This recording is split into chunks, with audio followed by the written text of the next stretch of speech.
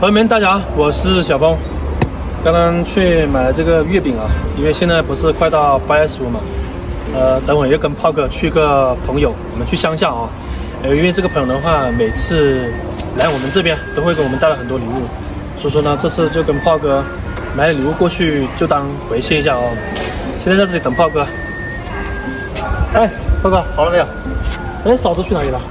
他不去啦。怎么不去啊？一起去嘛。对。不来，不去。又吵架，你们两个3天2头。我们2个人去可以啦。哎，去哪里拿着一个跟着一起去。哦，你也买了月饼啊？哎呀，中秋节都是这样子的。都是。好，那我们现在去开车吧。小峰啊。哎，炮哥。中秋节了嘛，是吧？哦，对对，你这样提醒我了。你不去你未来的丈母娘那里去送礼？啊，这个我好像没有想过这个事情。不是吧？这个问题你都没想到啊！你想不想结婚哦？都关键是小萌也不回来，那我光一个想也没有用啊，是不是，炮哥？你跟他说一下嘛，叫他回来一下嘛，不可能这么忙嘛，中秋节都没假放。可能是越是过节，可能就越忙的时候。哎，小勇就去了那个小七他们家的，去了好几次了。哦，你这样说也是，像那个小勇是吧？是啊，我都听他说他中秋节又去他们家的。又去小七家？开玩笑，你以为呀？想讨老婆就要勤快的去哦。哎呀，好羡慕小勇啊，真的。丈母娘看上了，估计都有好几层喽。那你这样说，确实是，小勇去小七那里也是去了2、3次的，对不对？是啊，这是最好的机会，又是中秋节，又是国庆节，是不是？哦，那你这样说的话，估计他跟小七，见了父母的话，差不多也要往结婚这方面去发展了。羡慕了吗？所以说你跟你女朋友商量一下，你说要去他们家去看看。你们之前没去过吗？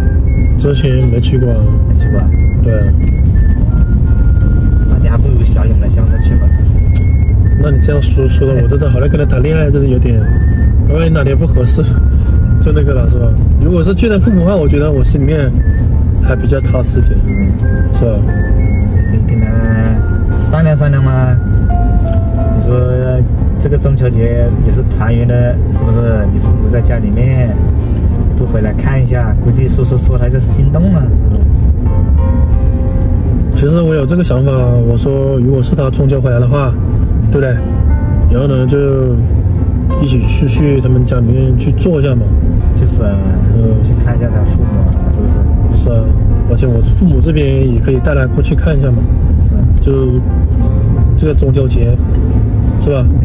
中秋节本来是个团圆的意思，最好的机会。哎呀，我感觉好像。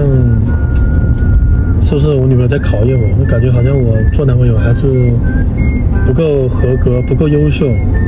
如果是合格优秀的话，估计早就带我去见他父母了。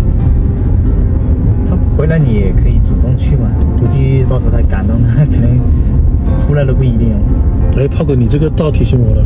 那他如果不带我去，就我一个人去的话，那我怕到时候也不好，是吧？也不好啊。等下不认识，以为是干嘛的？对啊。那好尴尬啊！好尴尬，就是真的。哎呀，那有点难搞了哦，你这个样子。你看到小勇这样子甜甜蜜蜜的，是吧？是吧？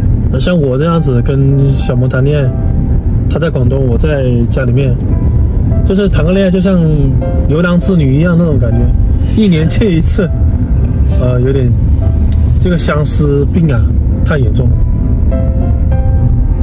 是的，哎。只要感情深，到时过年嘛，反正也很快要过年了，到时肯定过年会回来，到时再去也可以的。不知道过年能不能看到他父母啊，是吧？这个电话就会经常打的，但是也要经常见面嘛。这个感情是要经常见面。你就要主动一点啊，多去一下下面啊，是不是？别人才觉得你有这一份心，是不是？是的，炮哥。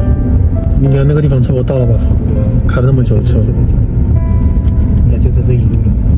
好像从那个路口那边开过去。我看到那个路标了，你开进去就行了。